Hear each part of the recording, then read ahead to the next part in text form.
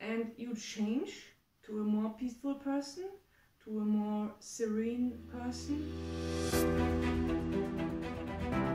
Welcome in this video. This time we want to defer finding a personality or creating a personality. Because some people say you must find your personality, you must find yourself, and others say you must create your personality. We have enough opportunities, we can choose which we want and do the best from it. So what is right now? When you go and finding your personality, it sounds a little bit esoteric or like not really logical, because where should you find your person? Where should you find yourself? Nobody knows it. So I think most people would say creating a personality is the best thing, because we have nowadays lots of opportunities, not just in the richest countries, but also maybe almost all over the world. There are, even if you are in a poor country, you can find several opportunities to make your life better or to apply for a job. So it's not just that you don't have any choice. But personality is not just the job, it is much more in your life. Also, if it would just be a job, it would be still very poor to just live for working. And at this point, it is not to fulfill for everyone. When you look on a poor country, so the poor man is still the poor man, even if he has a job. He can't choose other things in his life. In some countries, not all stuff is available, and even if it is available, then there is not enough money to buy it for everyone. But even in the rich countries, even when you have bought everything you want, are you happy then? When you really have all cars from all brands and all smartphones and whatever you want, and suddenly just one negative message comes on your high-end smartphone. And then, are you still lucky? Does all this material thing make you lucky? So the creation seems to be not just from the outside, not just from the material world. To create yourself, to create your personality, must be something deeper, something which has a bigger fundament. When we go back to the other side, away from the creation to the personality finding, what can we find in this part? When we go deeper, and not just from the ego perspective or from the material world, where exactly the ego lives in, and everyone has ego. I did other videos about this. You can find it in the video description down below. When we go back to the self-finding, let's go deeper. Now, let's say we look behind the ego. If there is more, if there is another personality, what is your actual true self? Is it really you which has all these smartphones and all these cars and wants to create a good life just from material stuff? Or is there something more inside of you, inside of your soul? Several sciences say there's kind of a higher self.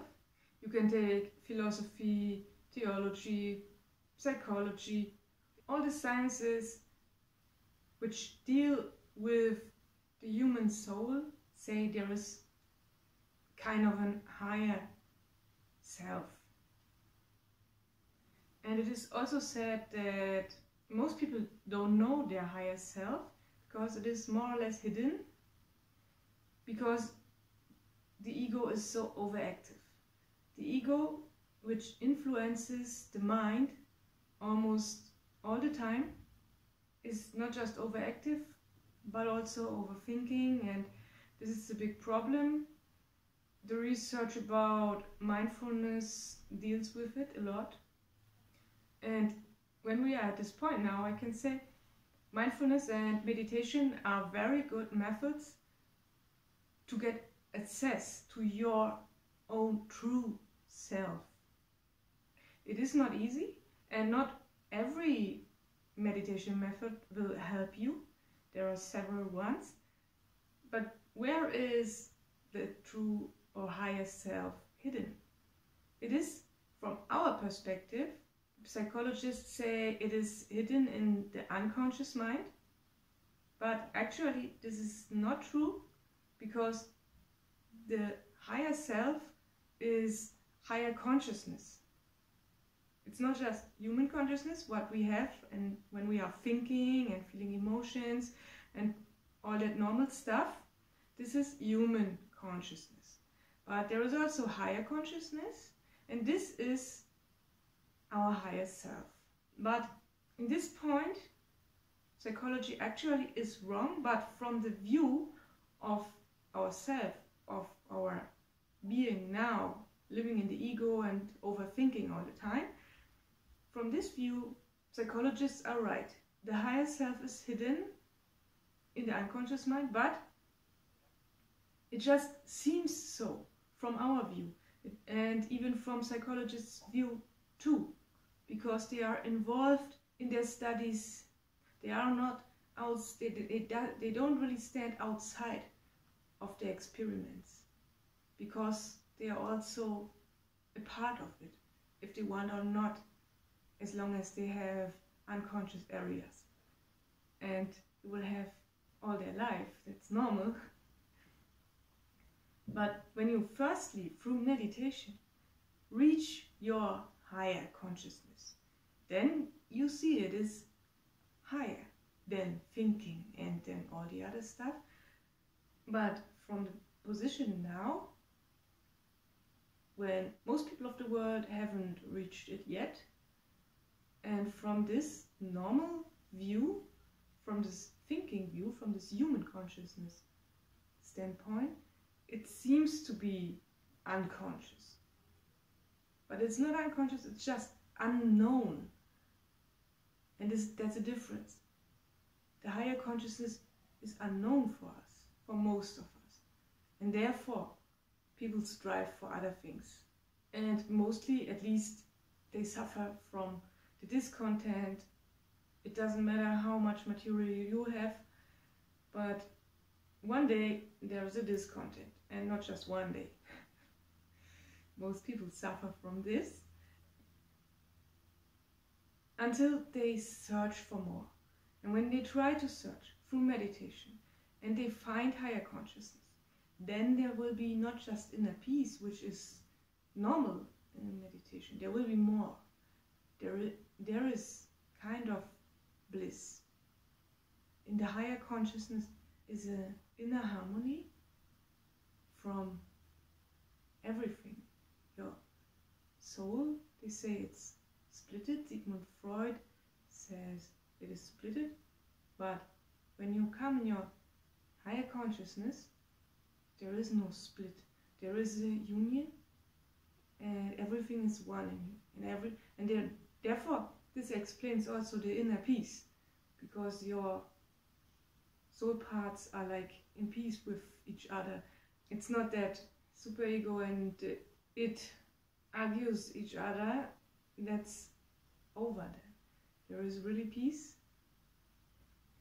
And yes, in this case, you can say that's personality finding, that's self-finding. When you say you find yourself, you find your higher self.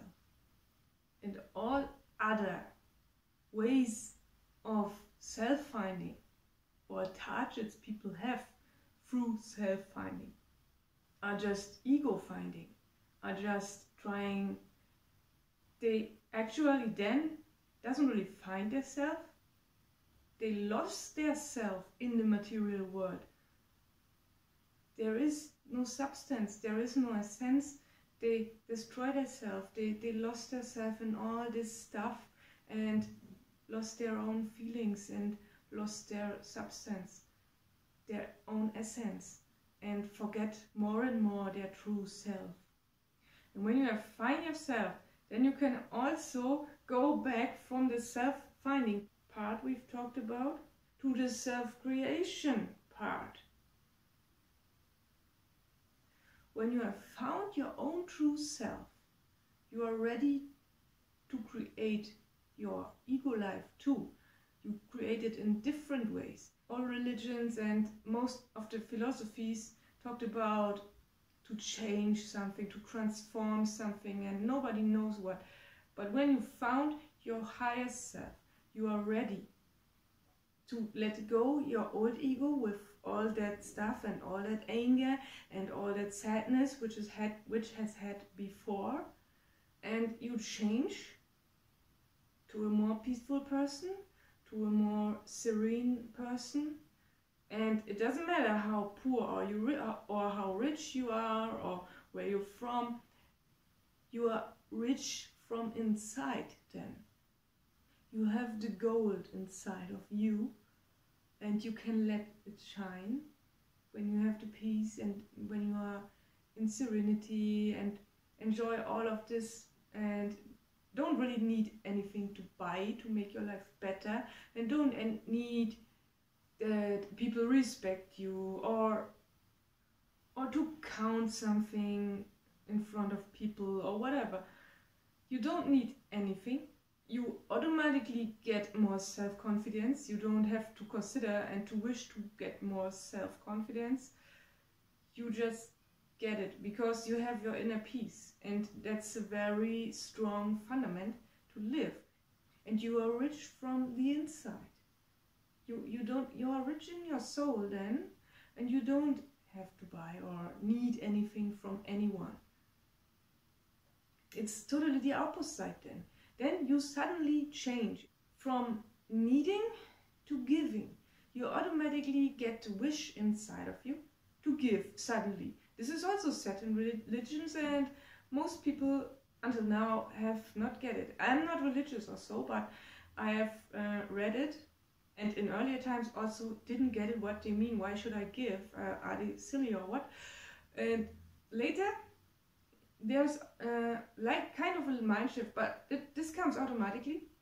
But that's not that you give too much or so. You also care for yourself, but at the same time you are ready also to give. It's automatic. You forget it, don't think about it. It will come automatically, and it will not harm you or anyone else. It's okay. Let's come to the summary. Both are actually wrong. Self-finding, personality finding, and personality creation. They are actually wrong when you see them from an ego perspective, just from making your life better with material things, or with counting in front of people, or with getting more respect from others, or from judging others, whatever. But both sides, personality finding and personality creations, are right when you see them from a higher perspective, from when you firstly go in the self-finding and find your own true self, and when you are in your own true self, when you learn it more and more, you can create your life and even your ego too. But it will also change automatically, but sometimes you have to adjust a little bit, but it's not that hard also. If you stay in your higher self, if you meditate, and later meditation also goes automatically, you can keep it all day automatically, not just to give any effort or sit around and do just sitting meditation on a special place or so. You can keep the peace all day, and you will have a good life from inside. And so you can have a rich day, and I hope one day everyone will find this so important solution for everything. And if everyone finds it, who still will be ready for a war or for other negative things in this world? No one. So if you want to take something with you from this video, tell all people to meditate, to reach their higher self, just let it shine and everything goes. Again, more about the ego down below in the video description to understand this video in whole if it was not enough. But there are also other videos too on this channel which will be very interesting and go in similar topics. I wish you a nice day. See you soon. Bye.